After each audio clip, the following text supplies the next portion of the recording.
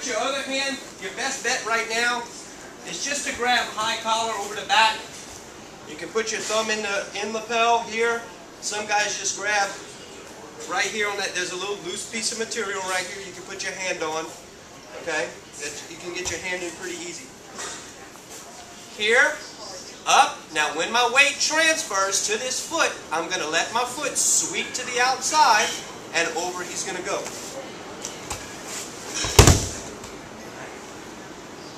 You've seen this throw a lot of times. A lot of guys use this throw, even no gi. I've seen George St. Pierre, Caro, a lot of those guys throw this in even without a gi on. Scott's a big fan of this right here. He likes the grip right here. Most tall guys like this grip here.